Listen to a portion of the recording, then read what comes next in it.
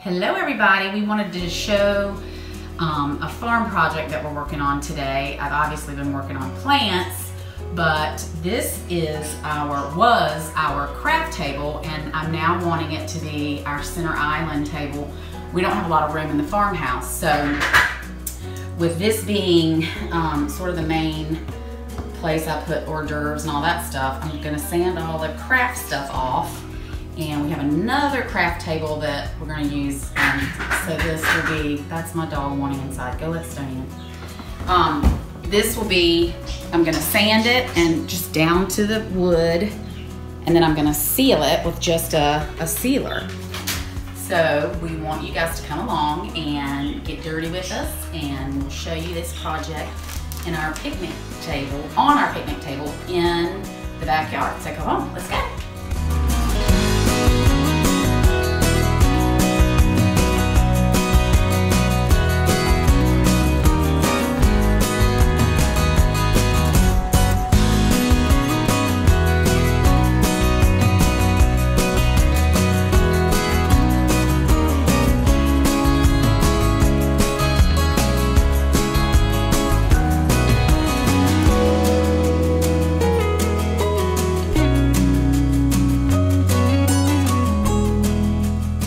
Ready to seal. We got most of the stuff off. Doesn't that look so much better? I know we should. That sealer is white. I know, right? That's kind of weird. Low gloss. Let's go for it. Slap it on.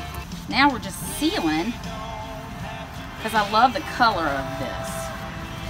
Kind of real lighter and rustic more.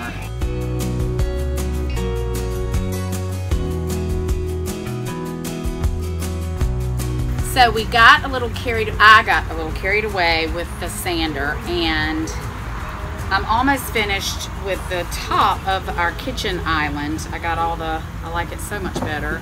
I'm just gonna go over with some smooth sandpaper just to make it a little smoother. But I'm excited about this.